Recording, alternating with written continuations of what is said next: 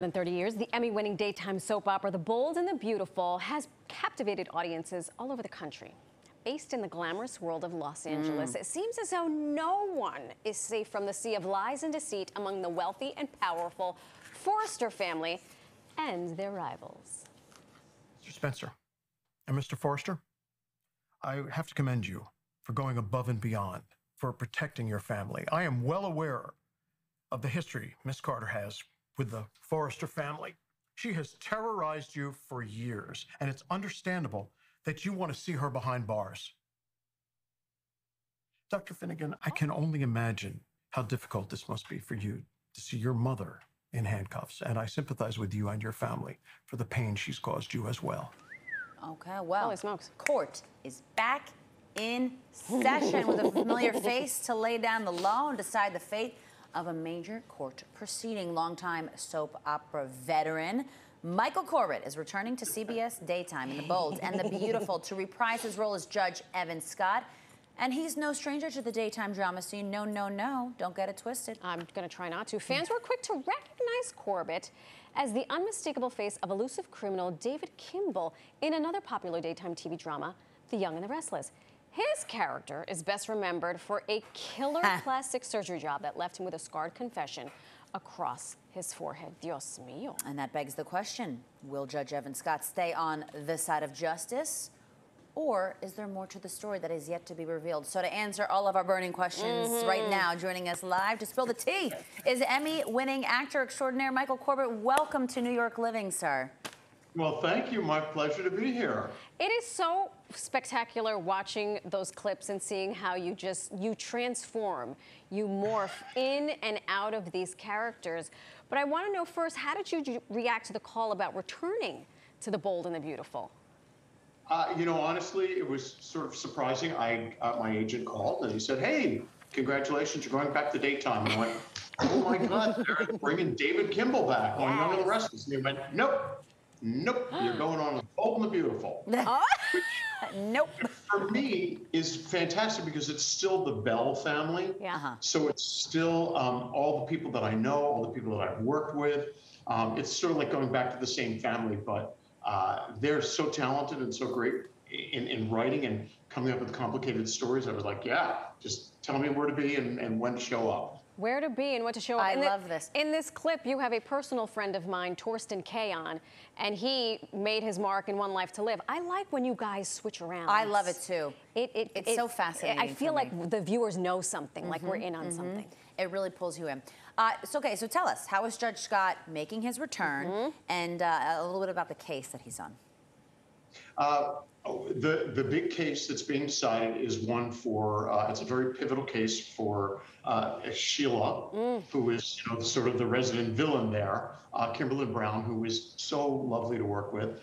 And I get to have the final say on this. Oh. So he comes in, the judge comes in at a very pivotal time in her fate. And tomorrow and Monday, we'll find out exactly what her fate is. Dios mío. So there are a lot of fan conspiracies out there. Many people think that Judge Scott is actually David Kimball in disguise and is coming back to seek revenge. Counselor, what do you have to say for yourself? You know what? Here's the magic of being on daytime. We as actors have no idea. I knew he was going to say that. No, I'm being serious. Yeah. We really don't. It's one of the wonderful things that I've loved about it. I mean, I've been on daytime for decades. And one of the things that's so wonderful about it is that we don't know. We get the script and we go, oh my God, is that what's happening? You know, but I've heard that before, and that's to me one of the best things about soaps is because, and I've heard that they don't know until the moment. And then because even if you did know it, would you believe it? Because they're just so, the things that happen are just so crazy, and they're just like, they suck you in. I mean, what a ride. Yeah, it is. It's as much of a ride for the actor as it is for the viewer, because we really don't know. I mean, you know, of course, I have some ideas, and we try to read into, you know, read between the lines. Say, who have I got? Oh, I'm having a relationship with, oh, I have an opinion about that person. Oh, you try to feed into that. But we don't know. I have no idea. So, Michael, let me ask you something. What if you find out a scene has changed, you realize your fate, You get a script. Are you a good memorizer? Because how many lines of script are you having to like say, okay, they just changed the script, blah, blah, blah. Let's go. Well, they don't necessarily change it at the last minute anymore. Okay. And back in the old days, there were a lot of the old days.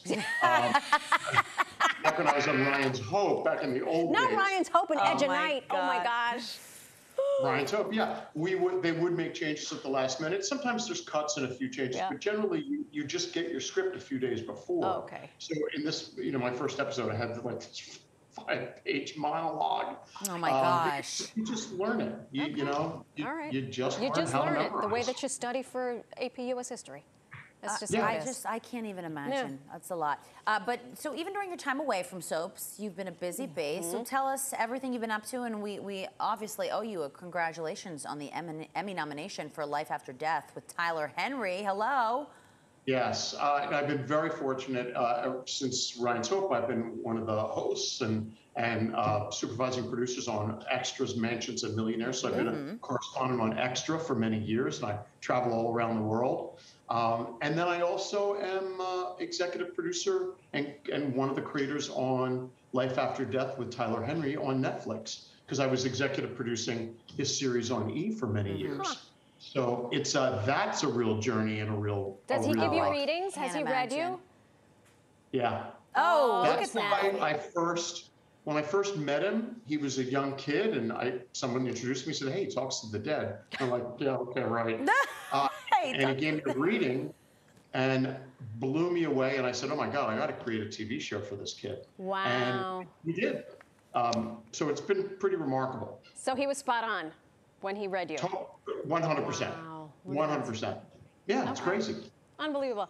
You started your career on Broadway, and just last year starred in the Broadway play Remembering the Future. What do you love most about the Great White Way? Oh boy, when you kind of start your career in musical theater on Broadway, it never really leaves you. So I hope to go back and do that again. At the time, I was doing Ryan's Hope, and I was doing, I think it was Grease in New York at the same time, and that was a crazy time. But you do it all, sequentially. Sure. So someday I'll go back and do another Broadway show. That was going to be our next question for you. All righty. Well, that is something we all have to look forward to. That's right. And you at home, this is what you can look forward to. You can catch Michael Corbett on The Bold and the Beautiful as Judge Scott Evans tomorrow and Monday at 1:30 p.m. on CBS. Thank you, Michael. Michael, thank you so much. Thank you.